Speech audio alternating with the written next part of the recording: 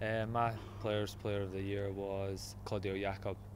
Since I've been at the club, played alongside him in midfield, and I think his performance has been excellent. Winning the ball back, aggressive, and then allowing the likes of me and Moza to go and play and holding that midfield together. So I voted for him. My player of the year was Chris Brunt. I think throughout the season he's played a high number of games, one of the highest, and he's played a number of positions and been very consistent in playing them positions. For player of the season, I voted for Boaz Myhill. I think he's been our best player over the last 2 or 3 months and fully deserving of it as well. For the Players Player of the season, I voted for Saido. Just basically, I think he's come on leaps and bounds this season. His work for the team as well, not just his goals, but obviously his goals will stand out because if he hadn't scored his goals, we wouldn't have the points we have, and we wouldn't be where we were in the league. I voted for Ben.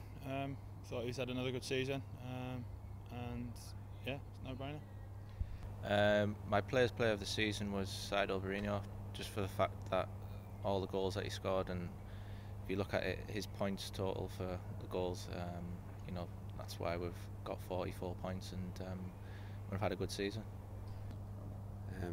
I voted for Claudio.